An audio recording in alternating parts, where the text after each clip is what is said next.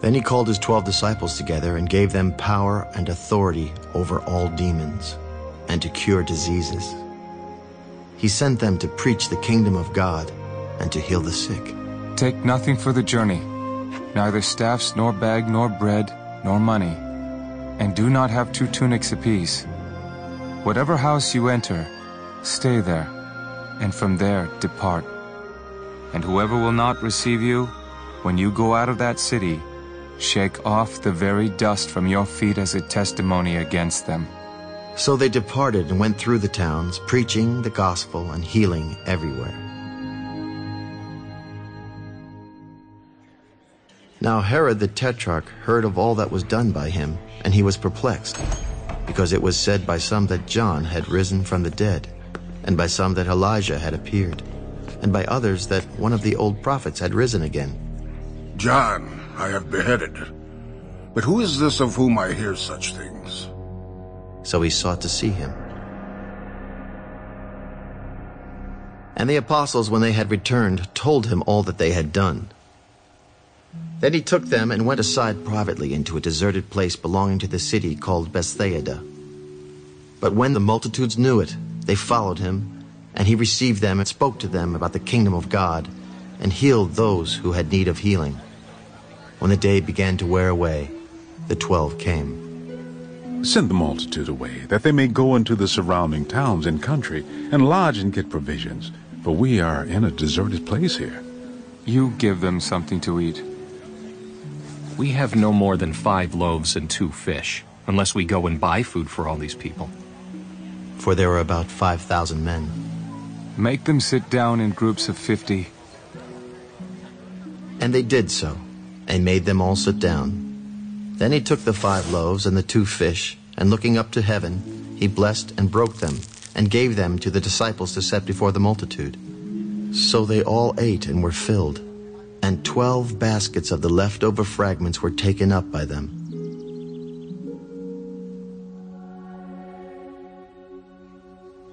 And it happened, as he was alone praying, that his disciples joined him, and he asked them, Who do the crowd say that I am? John the Baptist, but some say Elijah, and others say that one of the old prophets has risen again. But who do you say that I am? Peter answered and said, The Christ of God.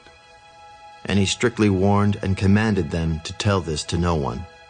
The Son of Man must suffer many things, and be rejected by the elders and chief priests and scribes, and be killed, and be raised the 3rd day. If anyone desires to come after me, let him deny himself and take up his cross daily and follow me. For whoever desires to save his life will lose it, but whoever loses his life for my sake will save it. For what profit is it to a man if he gains the whole world and is himself destroyed or lost? For whoever is ashamed of me and my words, of him the Son of Man will be ashamed when he comes in his own glory and in his Father's and of the holy angels. But I tell you truly, there are some standing here who shall not taste death till they see the kingdom of God. Now it came to pass about 8 days after these sayings that he took Peter, John, and James and went up on the mountain to pray.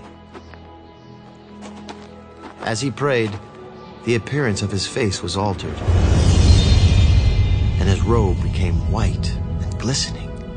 And behold, 2 men talked with him, who were Moses and Elijah, who appeared in glory and spoke of his decease which he was about to accomplish at Jerusalem.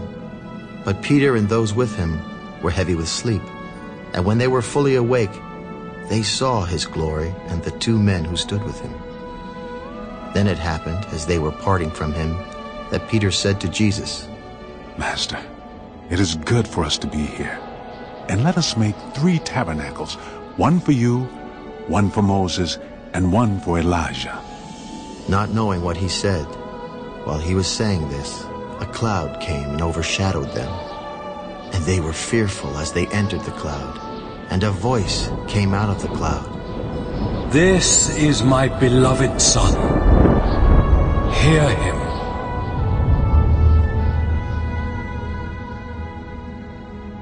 When the voice had ceased, Jesus was found alone. But they kept quiet and told no one in those days any of the things they had seen. Now it happened on the next day, when they had come down from the mountain, that a great multitude met him. Suddenly a man from the multitude cried out, Teacher, I implore you, look on my son, for he is my only child. And behold, the spirit seizes him, and he suddenly cries out. It convulses him so that he foams at the mouth, and it departs from him with great difficulty, bruising him. So I implored your disciples to cast it out, but they could not. O faithless and perverse generation, how long shall I be with you and bear with you? Bring your son here. And as he was still coming, the demon threw him down and convulsed him. Then Jesus rebuked the unclean spirit, healed the child, and gave him back to his father. And they were all amazed at the majesty of God. But while everyone marveled at all the things which Jesus did, he said to his disciples, Let these words sink down into your ears, for the Son of Man is about to be betrayed into the hands of men. But they did not understand this saying, and it was hidden from them so that they did not perceive it. And they were afraid to ask him about this saying. Then a dispute arose among them as to which of them would be greatest. And Jesus, perceiving the thought of their heart, took a little child and set him by him, and said to them, Whoever receives this little child in my name receives me, and whoever receives me receives him who sent me. For he who is least among you all will be great.